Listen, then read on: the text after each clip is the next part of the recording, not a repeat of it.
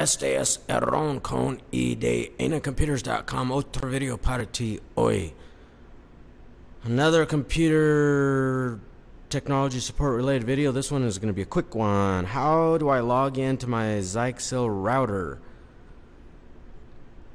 The exact model they had was a EMG2926 Q10A. So they needed to know how to log into this Zyxel router. They just started, they want to log in to set up their La Crosse weather station. Well, it's pretty simple. I will include a link in the description box of this YouTube video to my website, enacomputers.com, so that you can read my blog post, and I will include a link to the manual. But I will also tell you really quickly what the login and password is. The login could be admin is the login, or supervisor. Username supervisor or admin. The password could be supervisor or 1234. Supervisor, admin, the login, password, supervisor, or 1234. In order to log in, you have to type in 192.168.1.1 into a web browser window. So you're going to hook up your laptop or your desktop computer, possibly your tablet if it has an Ethernet connection or even Wi-Fi. You have to be on the same subnet. If your computer or laptop IP address is 192.168.1.10, you're on the same subnet. If your IP address for your laptop or desktop or tablet or whatever is 10.0.0.10, no, you're on the wrong subnet. You won't be able to log into your router. A quick way to obtain to be able to log in is connect your laptop, tablet, desktop computer via Ethernet to the Zyxel router. DHCP should be configured and turned on as default.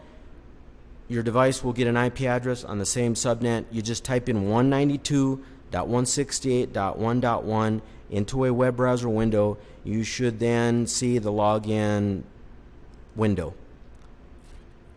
And that's it. Here's a tip, and then I'm going to run. Here's a bonus tip.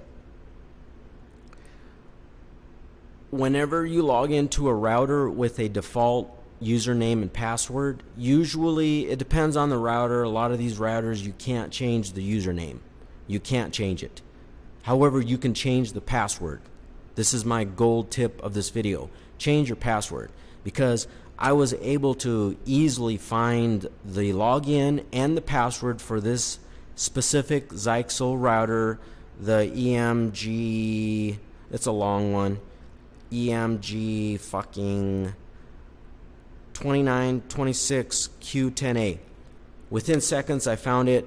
If I'm able to find it within seconds, that means that that username and password is on the internet, easily accessible, and it's possible that even remotely. Now, most routers, I think remote connection is disabled, but you just never know. You might fuck around with the settings. You might turn it on, and if you don't change the password, anybody on the internet could potentially access your router.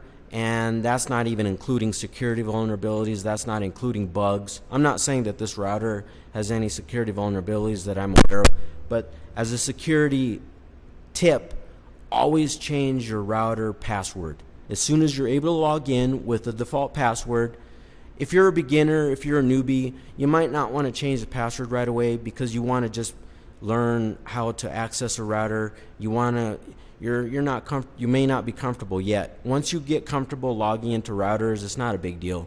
You just have to have the right IP address, and it has to be on the same subnet. You have to know the username, and you have to know the password, and that's it. So, but once you become comfortable, even as a newbie, even as somebody that's never logged into a router, then once you're comfortable, change the password. Always change the password to routers. because a high percentage of the time, the default username and the default password are somewhere out on the internet. Adios!